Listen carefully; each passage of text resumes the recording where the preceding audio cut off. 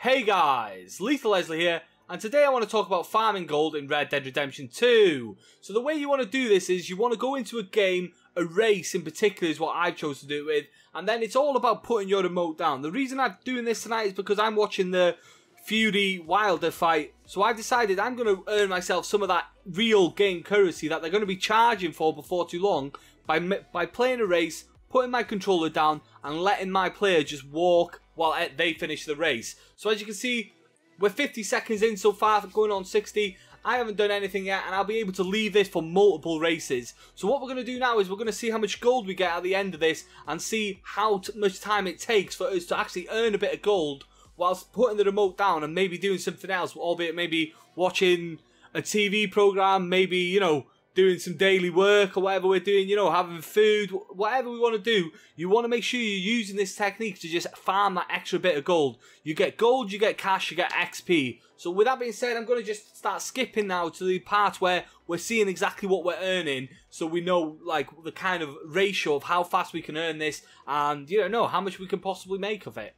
So as you can see, the race is coming to an end now. The other two players have finished, and it's taken us 4 minutes and 8 seconds exactly to get that one done.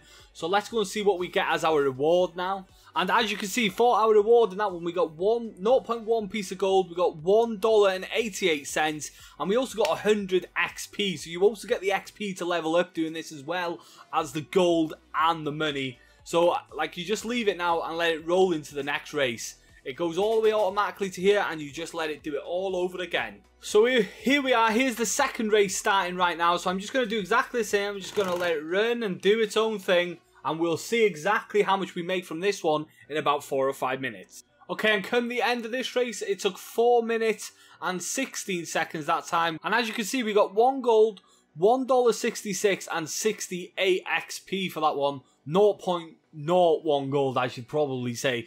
And yeah, so that's the second one done and dusted. I'm probably going to finish one more of these for you guys to see, just the kind of stuff you get for doing them. But so far, you know, that's 2 gold for free. And you got to remember, this currency is actually what they make you pay for in this game. So it actually is worth getting your hands on.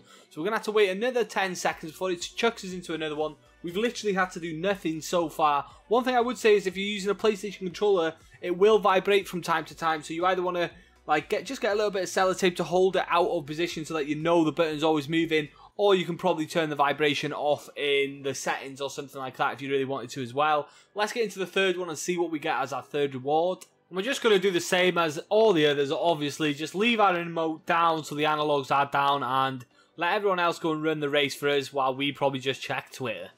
And as the final one comes to an end, it looks like we're going to hit 6 minutes. Honestly, you don't even understand how far away we are from everyone in this one. She just kept traveling so far away. So that is the third and final one out of the way. Let's find out what we got for this one and end this video. And in the end, we got 0.2 gold because it went to 6 minutes, so it was well worth staying in there. We almost got $4 well, $3.50 and 200 XP. So that one was well worth being in there for. And I'm telling you now, this is a really good way if you're not playing the game just to earn that cash. So in that small time there, I think it took us overall it took us about 12 minutes. We earned 4 gold.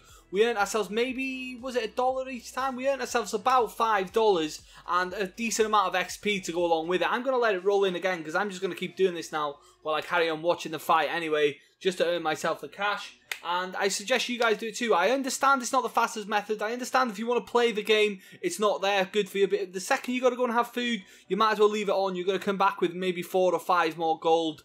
The second you need to, you know, maybe go out for a bit, do a bit of homework, anything like that, leave it on for a bit, and it will make you free like in-game currency that a lot of people are going to be paying for that gold when it comes out. So, you know, it's a good way to try and get ahead and get it. Anyway, I'm going to leave the video there, guys. If you like the video, subscribe if you want to see more. Thanks for watching. As always, any comments, leave them in the comment section down below, and take it easy.